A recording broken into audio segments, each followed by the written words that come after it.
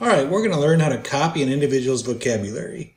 You got to the App Store and you downloaded Words for Life, and then when you hit vocab, right here you hit vocab, choose new vocab, and you'll see these are all the factory vocabularies that come with the device. So you could have an individual on the one hit, the transition is the 205 words, or on full, then there's a Spanish one hit and a Spanish full.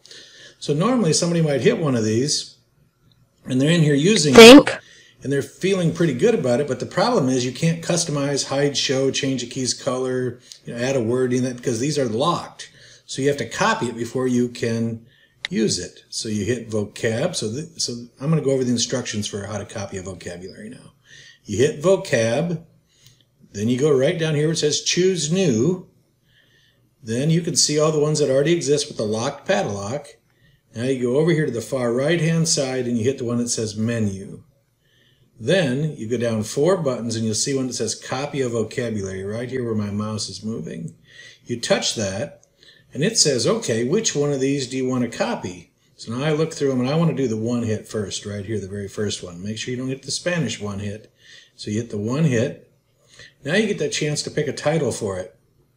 I'm going to name mine my name, so I'm going to put in there JH one hit. And I don't worry about a description. You can put a description in right here if you want, but if you name it right, you'll know what it is. Then you take your finger and touch where it says save.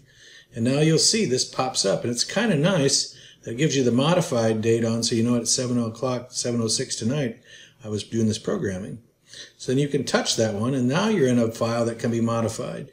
You might, while you're here, just hit vocab, choose new, go over here to menu again, copies the 4th one down, and then go ahead and copy transition. Now you touch right here where it says new title, and you get to give it your description. I like calling that one 2-hit. It's 2 hits is why. It's just you can call whatever you want. Alright, just one last thing. It's kind of nice to see, and that is that you can copy an individual's vocabulary internally on their app itself.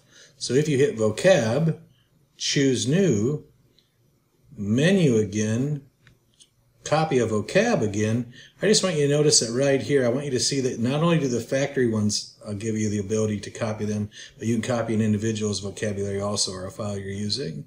Then you can retitle this JH backup or something.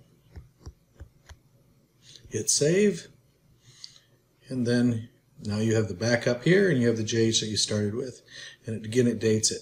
So that's how simple it is to back up a vocabulary.